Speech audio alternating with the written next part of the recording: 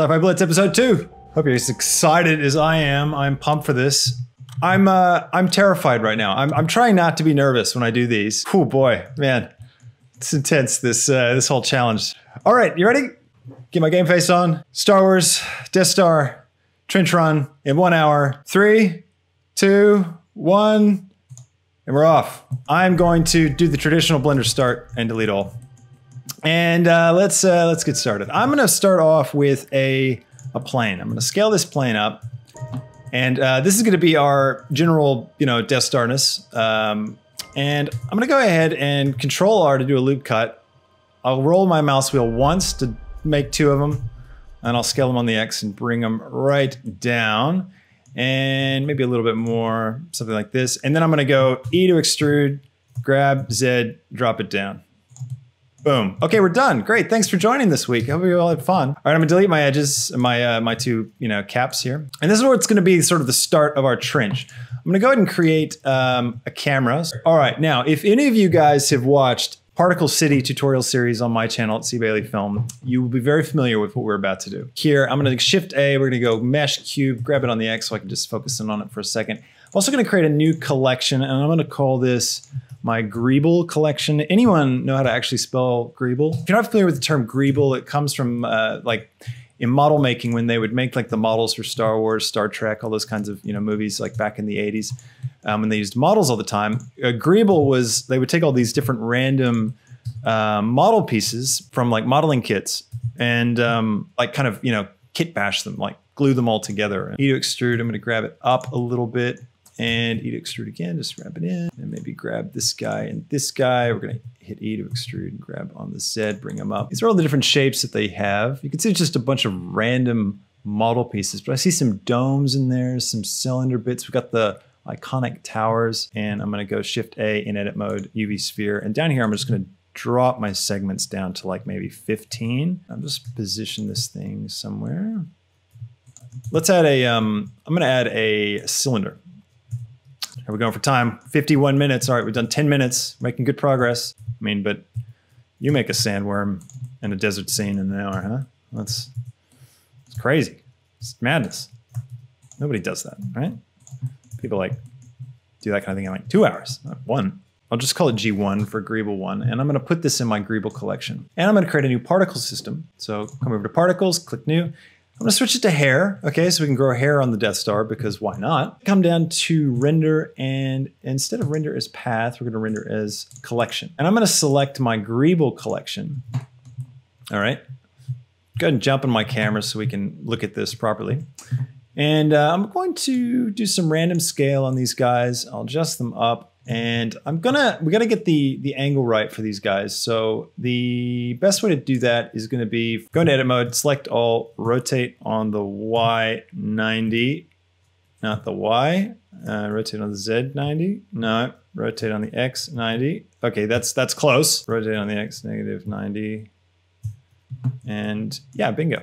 So now you can see these guys are all sitting on the surface. Now I want them a little bit above the surface. So I am going to, in edit mode, grab this on the Y and just drag it forward a bit. You can see all those particles in the distance are like levitating now. They're kind of rising up. So now I can look into the view here, and you can see we're going to get a lot more of these guys all across our surface. Now I'm going to take the scale and drag the scale down, and I'm just going to increase the number of particles. Just drag this thing right up. Let's go ahead and throw in a few more Greebles. So I'm gonna come over here. It's been 15 minutes so far, so we got 45 minutes left. Select this object, and I'm gonna Shift D to duplicate, grab it on the X, drag it out. So now it's in the same collection, right? So this is now going to also be a particle in our world. So now what we can do is we can take this and we can just, either we can actually just keep it like this and we can rotate it, or we could just try experimenting with, I'll hit L to select all of this. I'll grab this guy on the X, drag him over. It was Father's Day here recently in Australia. I was playing outside with my daughter, and we were playing spaceships, because what else do you do? And all of a sudden she turns to me and she says, "Dad, I don't want to go to pretend space. I want to go to real space."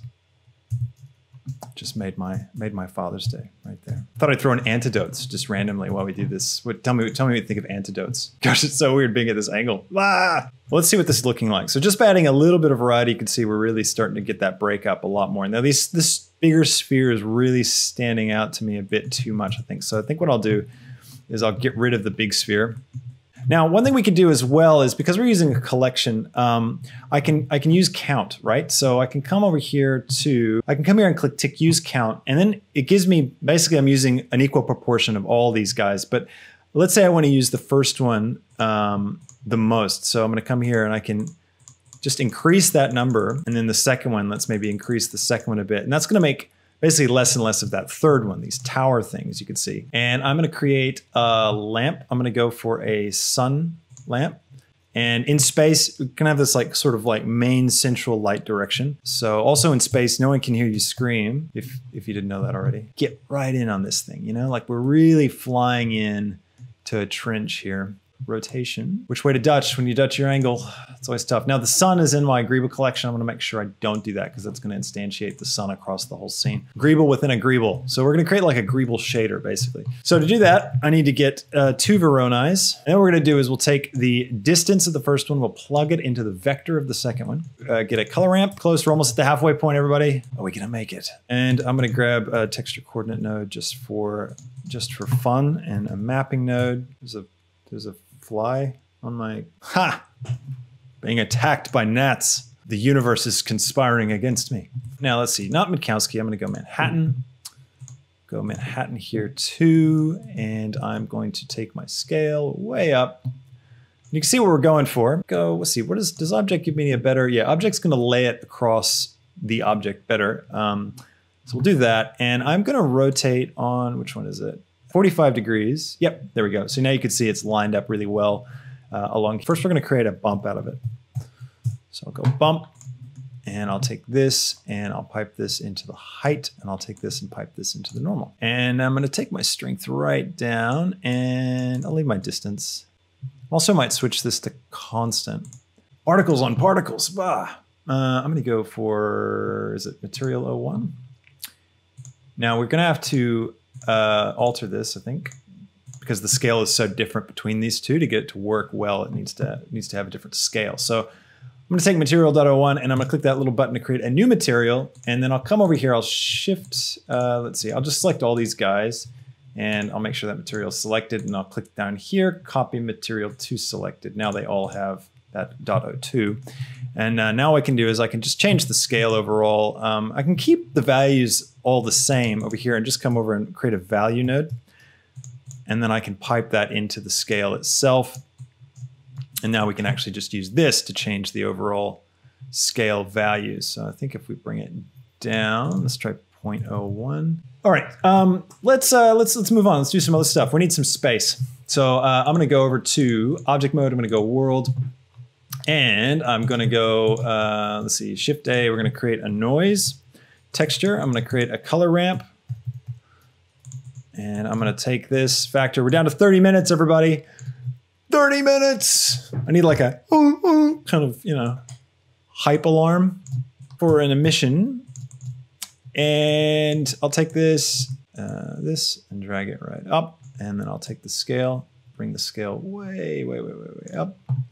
All right, now let's get some towers in. I'll use these guys as like a scale reference. So I'll take this one and I'll Shift D, grab it on the X, just drag it out, turn these back on. But I'm going to take this out of the collection, okay? And then I'm going to rotate on the X 90. All right.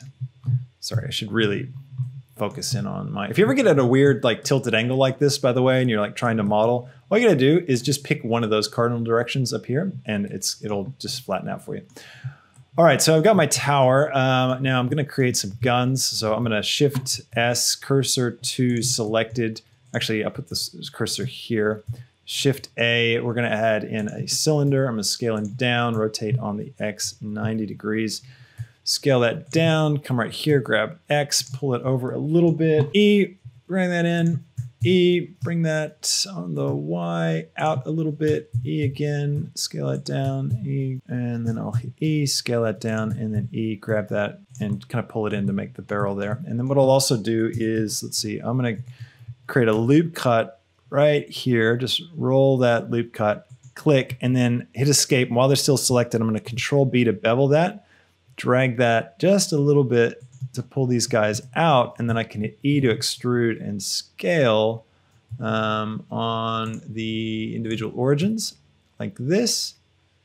And now I've got a nice little kind of ridged thing going on for the gun barrel. If I go like this, I think I can grab, let's see, this face right here and this one. I can hit E to extrude, scale them down, maybe one more time, scale them right down and grab them down and maybe scale them on the Z0 like that, and then grab them down. This, hit L, all these greebles and things. We, with the Particle City series on my channel on C. Bailey Film, it's got this like 9-part thing that we did where we created a Blade Runner scene, whole like Blade Runner city using this technique with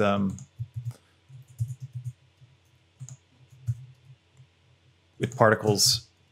Turned out pretty cool. I'm going to take this front face. I'm going to hit E. I'm going to scale this in a bit. I'm going to bring this bit out a little bit. I'm going to Control B. I'm going to do that same trick again. Just scale that up just so there's like something, you know, going on. Makes it look a bit more intense. Vertex right here. I'm going to go Shift S, cursor to selected, and then I'm going to leave edit mode. I'm going to go Shift A, curve, Bezier. I'm going to take both these guys, scale them on the Y0 to straighten it out. I'm just making some like pipes and cabling. So now I'm going to turn snapping on, but I'm going to snap to faces. So I can just drag this across the face. We can take this, maybe Shift D and rotate on the Y90. I'm going to create another plane like this. I'm going to grab it on the X, bring it right over to our scene, just scale it up. And then what I can do is make a particle system on this. And let's see, I'll name this one Tower. And I'm going to need to combine all this stuff. So I need to convert all of these guys. So F3, convert mesh from curve. So now those are meshes. And then I can shift select that. And I can go F3, join. And now this is all one mesh object called Tower. And now this plane, I can come down here to physics. I'll just leave it a normal particle system, do no physics, and I'm going to go under render, and we're gonna select object, and we're gonna go for tower.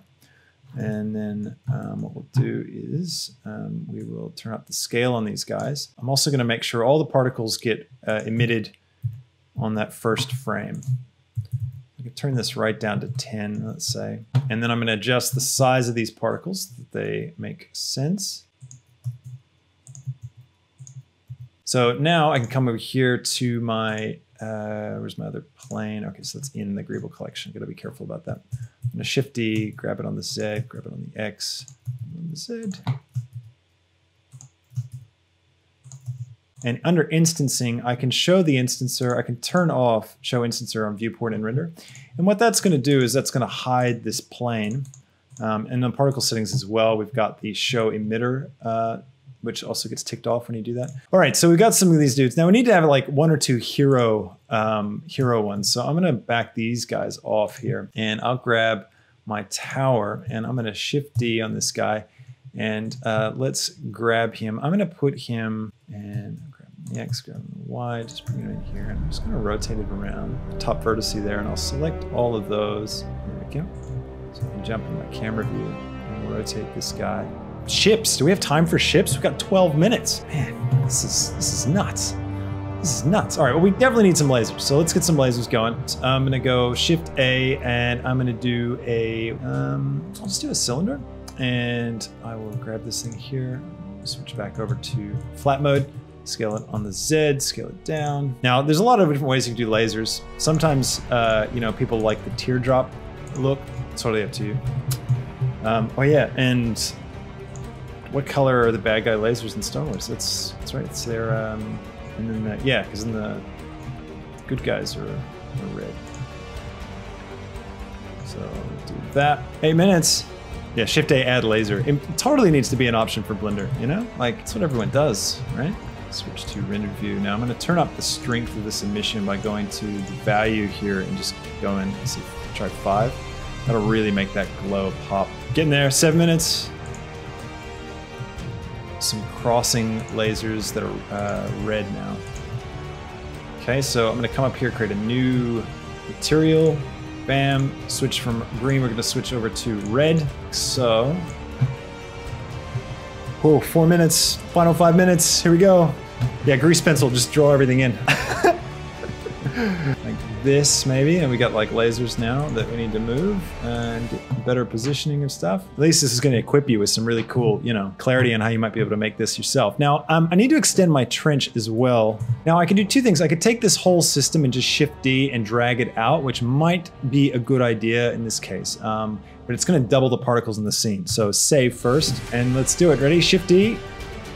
And we're going to grab on the, what am I, global, grab on the Y, drag it out, jump over to it, come over here, go into edit mode, and we can grab these, bam, and we can scale on the X and bring them in like that a little bit. Oh no, we messed up our camera. I can't believe I just did that. Rookie error. Wrangle a good shot there for us. All right, now what I'm gonna do is I'm gonna go ahead and hit render. I'm gonna render an image, get out of this mode. I'm gonna go over here to the image editor, and I'm gonna come over here to the compositor. 23 seconds. Can I do it? We use nodes. Use nodes. Viewer node. 13 seconds. I don't think I'm gonna be able to land where I want to. 8. No, it's not gonna, we're gonna have time. I was gonna do a vignette. And motion blur. That's all right. Nice work, everybody. Pretty good.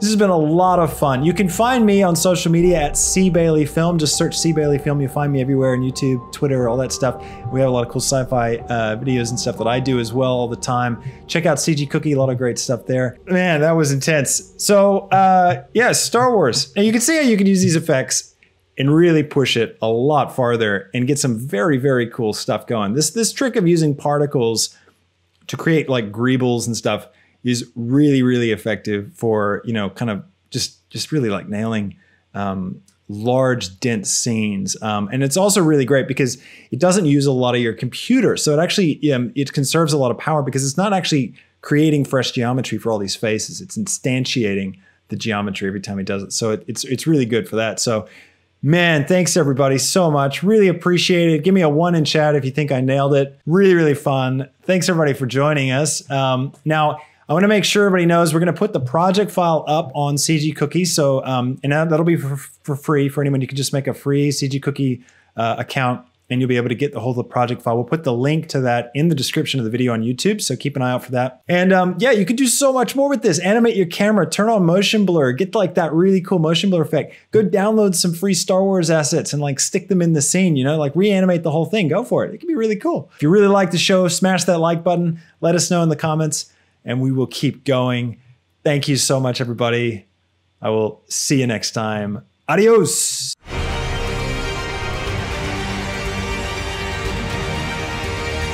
And this could be a complete disaster. All right, you guys ready? 3, 2, 1, go.